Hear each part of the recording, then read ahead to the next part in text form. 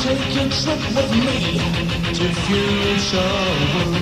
And you're running for your life, and you don't know what the sense is. Come and look who it could be. The future. We all live for happiness. Our life is full of joy. We say no one tomorrow without fear. The feeling of togetherness is always at our side.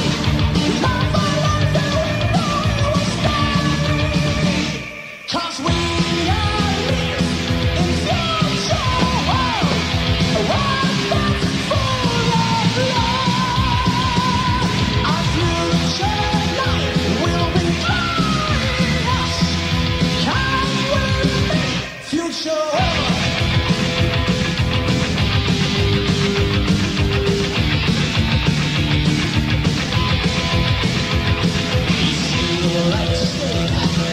This is not your time. Go back, find your own way to future. Life can be for living, just for it never giving. Tell everyone the way to future.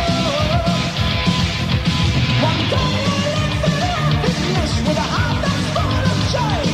Decide to walk tomorrow without fear. The feeling of togetherness will be here to stay. You say you love your life, I know why. 'Cause we are live in future world, a world that's full of love. Our future life will be glorious. Come with me, future world.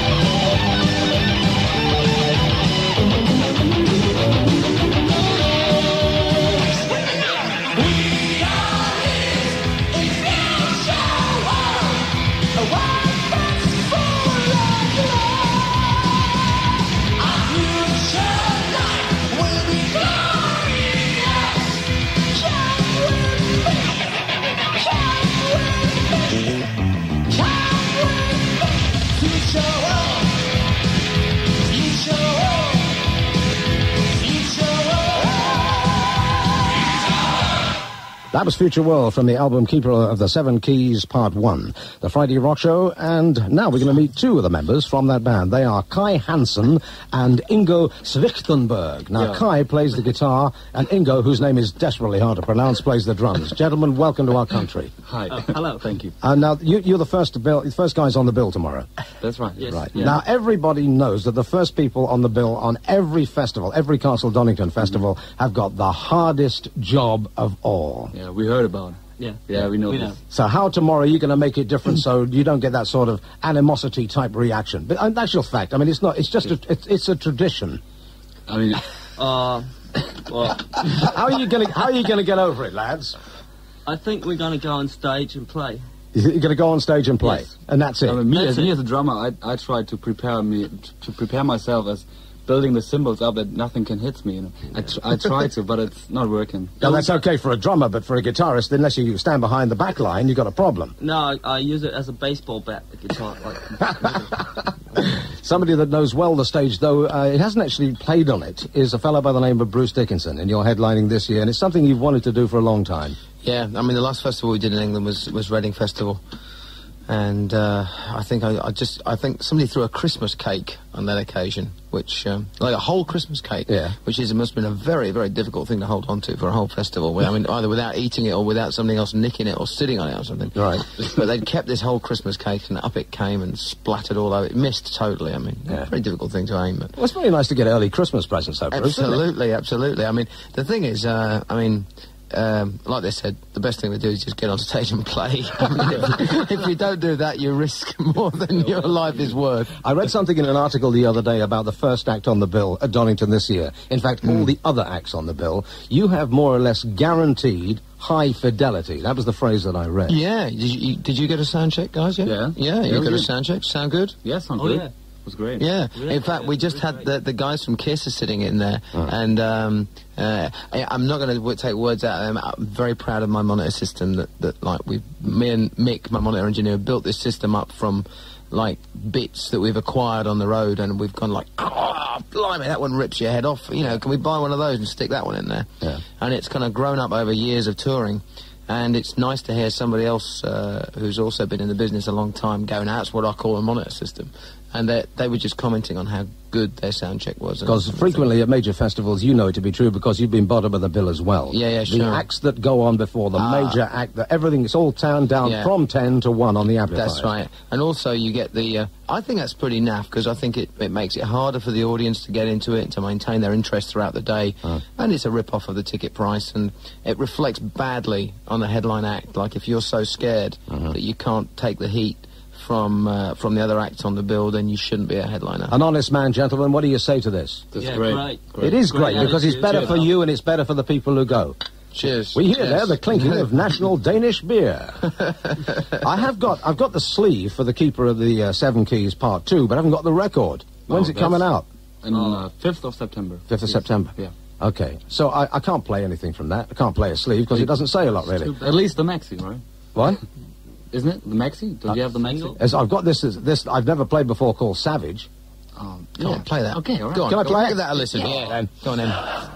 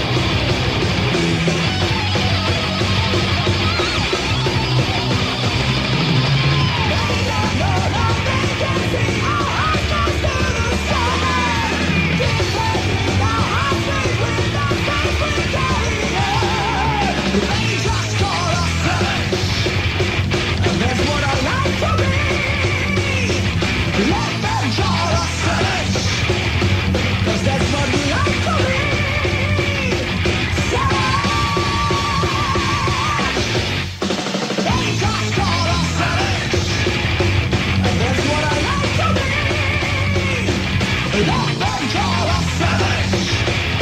'Cause that's what we like to be. Savage. 25 an hour, minutes past 10 o'clock, the Friday Rock Show from BBC Radio Nottingham, checking out what's going to happen tomorrow, meeting the people who are going to be on stage at the 9th Annual Monsters of Rock Festival. There you heard Savage, that was by Helloween, two members of the band in the studio, Kai Hansen, who plays the guitar, and Ingo Schwichtenberg, who plays the drums, and that time I got it wrong. Yeah. Sorry, that was the best one. It was that was the best one. That was, I thought, the wrong one. Give us just a very quick potted history of the band. There are 5 members in the band. Are you all from Germany? Yeah. Yes, we are. All from the same town, Whereabouts? Hamburg. In Hamburg. Yeah. That's a good rocking town. Yeah, it's okay. Mhm. We like it. The rock scene in Germany is very frenetic. It's very heavy, isn't it? There's a lot of thrash, real hard thrash bands in Germany. Well, in Germany, yeah, in general, yes, but in Hamburg especially, this it's split up in all directions. and everything. How long have you been together? Me, Ingo, and Marcus, our bass player, we've been together since 8 years now, maybe. Mhm. Yeah, I think Yeah. so. And how many albums have you actually made? This one we made now recently is our 3rd album, actually. It's just your 3rd. What about maxi singles? Yeah, we started up with a maxi mini LP. Yeah. So to Yeah. say. That was the first thing you ever did. Yeah. Then you got signed to the Noise record label in Germany. Yes. Okay. Stay around, gentlemen, from Helloween. Also in the studio still we have Kai Hansen and Ingo Schwichtenberg of Helloween. We also have some people on the telephone as well who've got some questions for Helloween. Jonathan Kraut, or possibly Grout it is, from Newton Abbot. Jonathan, you there? Yeah, sure. What's your question for Helloween, my man? Briefly, what's the concept behind the 7 Keys LP?